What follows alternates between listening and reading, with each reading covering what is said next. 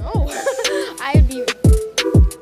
Taylor Swift watches Travis Kelce's Chiefs beat Patriots at Gillette Stadium.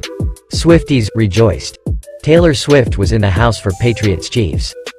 The pop superstar arrived at Gillette Stadium afternoon on Sunday to watch boyfriend Travis Kelce's Chiefs take on the Patriots. Swift reportedly flew into Rhode Island before arriving by car in Foxborough shortly before kickoff.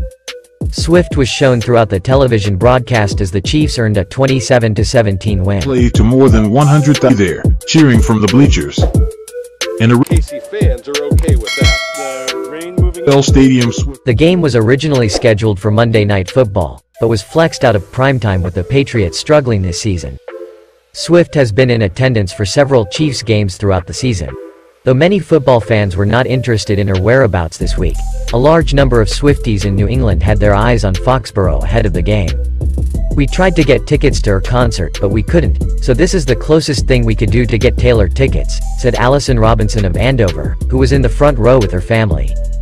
Some of Swift's fans told WBZ-TV they planned on going to their first NFL game in hopes of catching a glimpse at their idol. After the show, what's the Earl and Gillette Stadium? When she was here, fans cheering for her boyfriend. It was "We have a great football game, but at the same time, we get to see our idol, Miss Taylor Swift.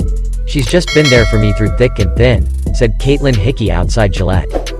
Swift has played concerts at Gillette Stadium 13 times, including 3 sold-out shows this summer that drew over 200,000 people to Foxborough as part of the Eras Tour. According to the U.S. Travel Association, the so-called Taylor Swift economy brought in an estimated $10 billion nationwide over the course of the tour. That's what we can convey.